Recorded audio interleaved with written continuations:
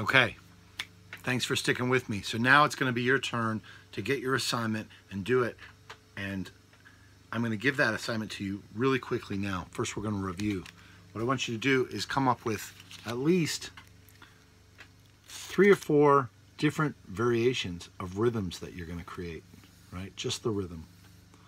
So you're going to make your stream of 16 notes, and then you're going to circle some of them. You can make some of them rests if you want and leave some of them uncircled. And that's going to give you your rhythm. Then you can turn that rhythm into its simpler form, right? So in other words, if you have a tie of 4/8 notes, you could turn that into a half note, and you write the half note. Maybe you put it on a staff. Or no, you can just write it. You can just write it here. So half note. I'm sorry, this would be quarter, eighth, eighth, eighth, eighth, quarter.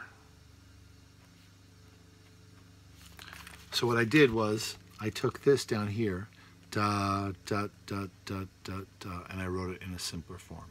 Quarter, eighth, eighth, eighth, eighth, quarter. So you could write it like that if you like.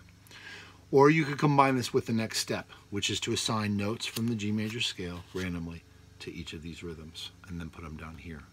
So this would be quarter, eighth, eighth, eighth, eighth, quarter, eighth, eighth, eighth, eighth, half. That's what I like for you to do. Just write out 4 phrases like that. That's the assignment.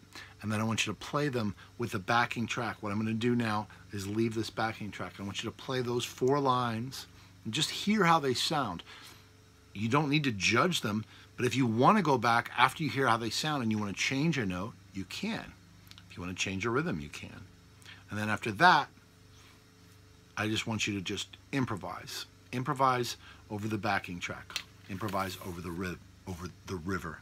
And you could submit that, all of this work, or any of this work, to your teacher to get credit, or you can just enjoy it for yourself, because this is about developing you as a full musician. The technical side, the improvisational, the expressive side, the theoretical side. Now again, if you don't have a teacher, or if you are a teacher and you'd like help in a more personalized way from me, or like to get my personal review of your work and have a lesson with me and that sort of thing, check the link below and join up in my private online studio, Creative Strings Academy. Currently, I'm offering it for 30 days free. You'll even get a free private lesson with me. Also, again, make sure to check the free playlist on this YouTube channel where I'm offering new videos every day.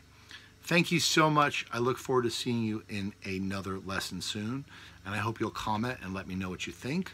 And in the meantime, I'm going to let this roll for the next 2 minutes so that you've got this backing track to do whatever you want with, and I hope to see you in another lesson soon.